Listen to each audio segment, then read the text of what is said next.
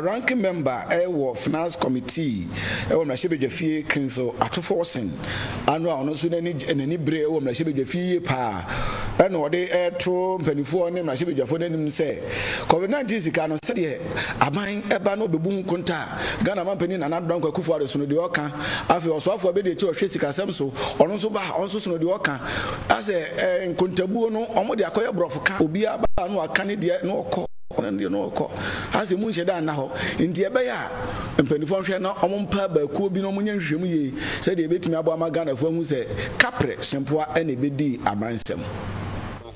Of accountability. It is our hope that the minister responsible for finance will be working with other sector ministers in appearing before the Committee of Finance and Health as directed by the Speaker today. We say this because the statement as delivered by the minister responsible for finance lacks detail and full disclosure, and most importantly, does not account for the entire amount that they have spent. Let me draw your attention to the fact that this statement failed to account for the amount that they have received on the back of the COVID-19 Trust Fund, which is also a public fund.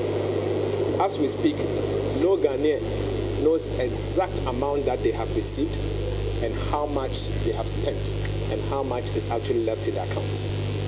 We think it is only through this forum that we can provide a proper form of accountability.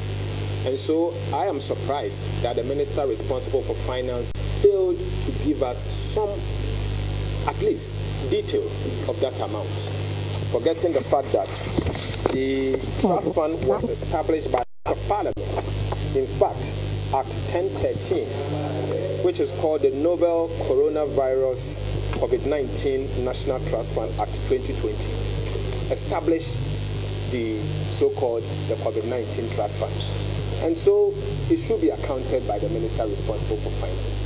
And every single penny of that amount is a public fund and it should be accounted for.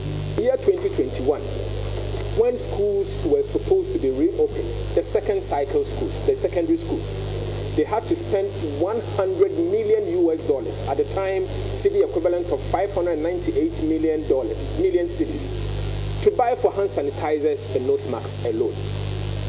598 million Ghana cedis to buy for hand sanitizers. I mean, what sort of sanitizers is this? I mean, did they buy a river of hand sanitizers? Or a warehouse full of, nose masks? It is difficult to comprehend. And that is why we still believe that the minister must come again and account for this in detail.